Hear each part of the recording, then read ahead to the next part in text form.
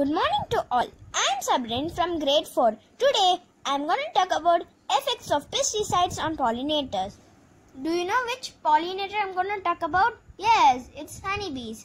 The pollen from a flower is transferred to the other flower to form seeds. This is called pollination. And you know what? Some plants they need pollinators to do this job for transferring pollen.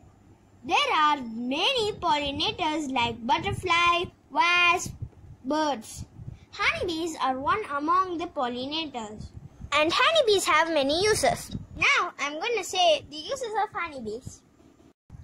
Bees collect honey from flowers and take them to their hives to build honeycomb.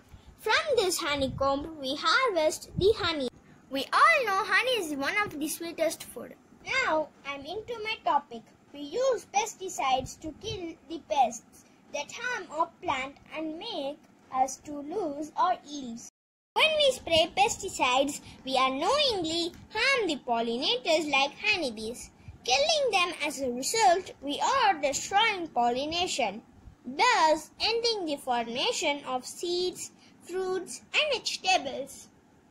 I end up saying stop using chemical pesticides and switch to organic ones that don't harm honeybees.